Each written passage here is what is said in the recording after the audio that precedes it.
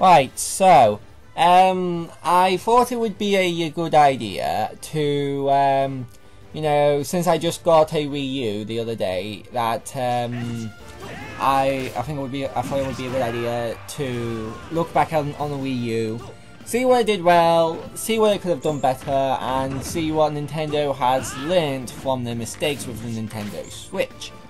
Here you can see me training my amiibo.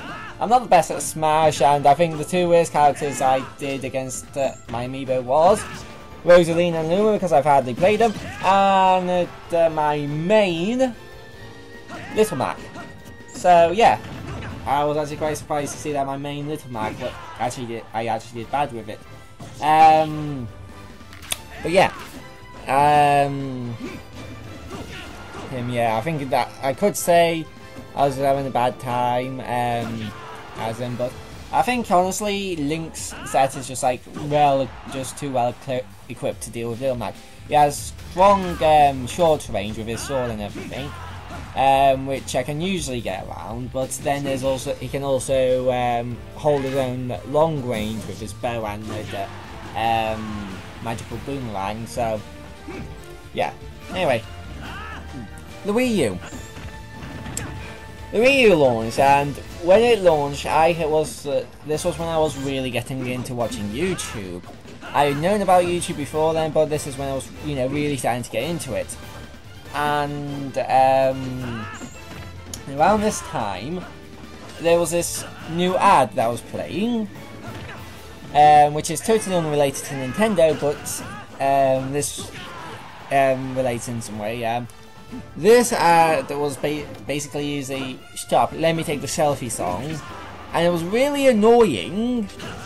So, and I kept on seeing it on like almost almost every video I watched. So I was like, okay, that's it. I'm getting ad block. So I got ad block, and I've had it on ever since. So I never really saw an ad for the Wii U. Heck, I didn't even know about the Wii U's existence for years.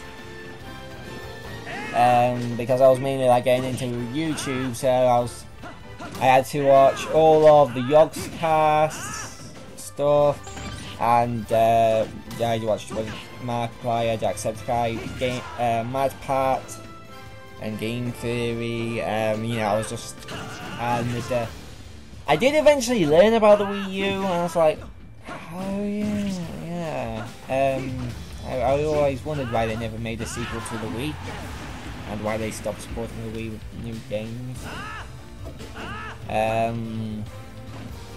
But yeah, the Wii U. Let's look at it at how it launched. The marketing was terrible. The marketing seemed to aim towards a more casual audience, which was a bad idea from the start, because casual audience, you know, probably already had a Wii, and the casual audience isn't really gonna, you know, buy a Wii U.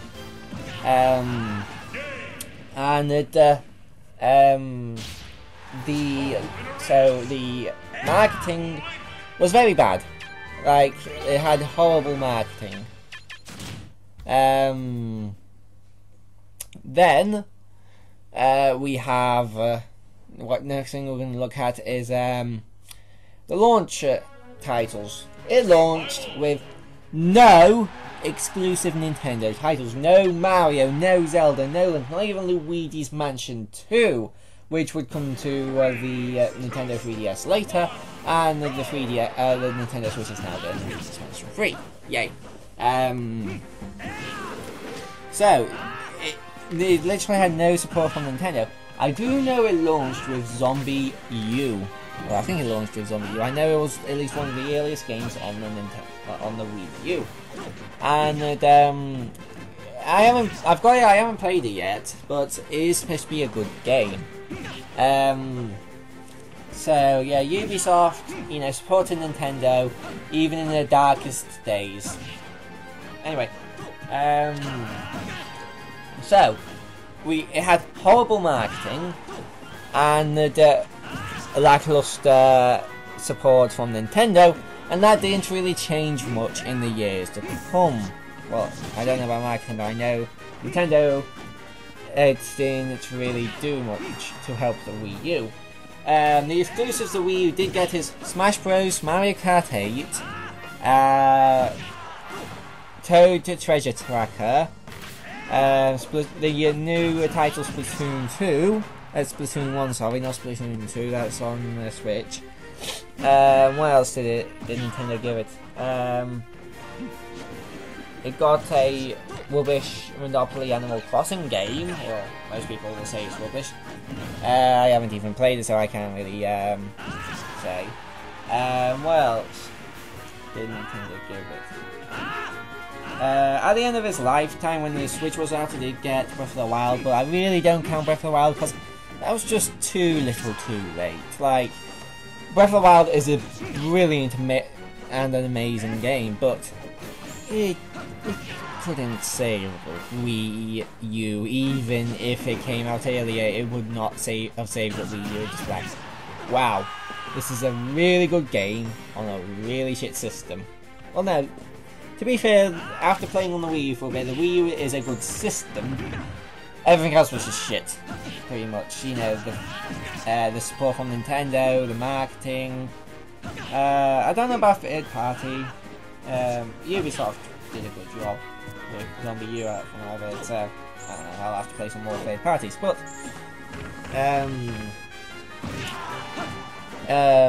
yeah, it was. It wouldn't have been able to save the Wii U, and I could just see it being ported, just like half the games. It had Donkey Kong Country, and it also had Hyrule Warriors. Now these are good games. So the Wii U is a console, a good console that was poorly marketed, had next to no support from Nintendo at launch, but had some good games on it by the end of its lifetime. Would I suggest getting the Wii U now? If you're short on money and can't afford a Switch, yes, I would suggest getting a Wii U. It does have Smash Bros 4, which is a good bit of fun, because I am having fun training up my amiibos, even when they owe me with my main. Anyway, but the main problem is, you know, during its lifetime, it was just, you know, it's poorly marketed and too little support from Nintendo. But the Switch is the Wii U, but better right now. It is getting a lot of ports from the Wii U, and it even has some exclusives like Hyrule Warriors Definitive Edition is a better version of Hyrule Warriors on the Wii U. Captain Toad Treasure Tracker has its own unique Mario Odyssey themed levels, although it does trade the Mario Odyssey themed levels for the Super Mario 3D Land levels. We don't. Right, so there are, you know, is quite common to see a port. We're even getting new Super Mario Bros. U and new Super Luigi U. So yeah, it is pretty much. It's, you know, you can get good. Right, I could pop down to a second-hand shop and get a Wii U with new Super Mario Bros. U and the new Super Luigi U for 80 quid, more or less. Like my dad's friend owns a second-hand shop. He's selling one with all that for 80 quid. So yeah, if you just want a cheap console that has some good games on it, and the games are quite cheap themselves, get a Wii U. One thing I will say is, get the black version, because if you didn't know, the white Wii U was the first one to release. It only had 4 GB of internal memory. The black one has 8. And do you want to know how bad it is for the white Wii U? I got one of them. It couldn't even download all of the current updates for Smash Bros. So yeah, definitely, if it's the right one, get at least an 8 gig memory card, at least. And then, and also maybe an 8 gig SD card to boost that a bit. You know, you just shove memory card. Right, here's a really good thing in it for it. Yeah, on the front it has not one but two USBs, that memory cards that you can plug in. So, you know, 8 gig SD card cost me about £7 from the shop. To essentially quadruple, you know, times the base system's memory by 5, that would cost you £14. Not too bad, you know, considering you could get it for £80, so you put shove that on there. So yeah,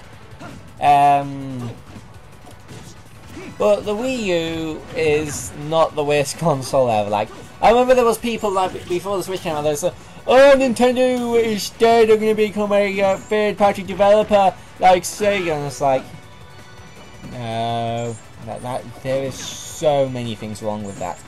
Right, first off, Sega didn't fall due to one bad console. They fell because they made several bad consoles with bad games on them. It was a whole string of bad ideas. And Nintendo are currently richer and more, you know, just richer and have a lot more money than Sega ever did. And they could probably afford to do the Wii U 10 more times and barely even break a sweat. Yeah. But all of this going back to the Wii U has gotten me thinking. Which of the big three, Nintendo, Sony or Microsoft, is most likely to go out of the console business? And yes, something I've been thinking about, so you might see a video on that next. But yeah, about 12-minute video short. Wii U was poorly marketed and had very little first parties, you know, had very little support from Nintendo. But you can go out, get one now, quite cheap, get a few games for even cheaper, they're like £5–10, yeah, have yourself a good cheap console. I mean, the Switch is still better, but it is more expensive. Like, a Switch is about £200, and like I said, the Wii U is about £80 plus 2 games. Like, yeah. So 80–70 quid just for a Wii U on its own, which is, yeah. But also make sure if you're buying one to make sure the gamepad comes with it, otherwise you're going to get one without a gamepad and you're going to have to buy the gamepad separately, and that's just going to be a whole pain in the bum. Also make sure they work before you buy them. I don't want people like seeing this and then coming back to my channel just like, I went to buy a Wii U like you suggested, and then when I paid them money without even testing it before I paid them, I mean, I got it home, it didn't work, and it's like, well, that's not my fault. I've told you in the video to test it, and it was your own fault. Anyway, I'll see you guys in tomorrow's video. Bye bye. Oh, I almost forgot to say what Nintendo has learnt from this experience. So let's have a look at the Nintendo Switch. Its marketing was on point. It was marketed as a home console that you could pick up and take anywhere. So yeah, marketing on point.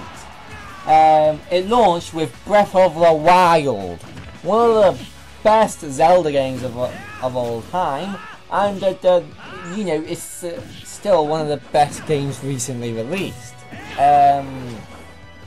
Heck, it outsold the Switch itself. So yeah, it just you know, it's had an amazing launch. Not only I had ARMS, which was a new IP from Nintendo, and yeah, it just had a really good support from Nintendo at launch, a lot better than the Wii U. And not only that, but they continue to this day to support it, even if it's just ports. That's another game that the Switch didn't have, that it now has. So, the Switch, you know, is doing what the Wii, you know, they're doing what they should have done with the Wii. They were clear in marketing. They supported it you know, they're fully supporting it, and they're and it's, while the base you know, Switch is a bit small in its file size. I do believe it is 8. Let me check this, but I do believe it is 8 gigabytes base. System settings, data management. I don't know. Yeah, system memory about 20 odd gigabytes, over 21 gigabytes. I mean, yeah. So I have 21.7 gigabytes in system memory available. So about 30 gigabytes of memory, I'd say. Maybe probably not 30. I'd say 25 gigabytes. Yeah, 25 gigabytes. That sounds a lot closer. About 25 gigabytes of memory. Well, that's not the biggest. You can get memory cards. My memory card. Hold on, I'll turn the switch off because the switch doesn't like you removing the SD card without turning the power off. Under the kicks, and I have a 200 gigabyte memory card. So yeah, and then it has USB port, which I don't know. Well, in the dock it has USB port, which I don't know, that I've not tried. I don't know if you can actually use them to as you know, extra data storage devices. But if you can't, it's not a big loss because I use it mostly for my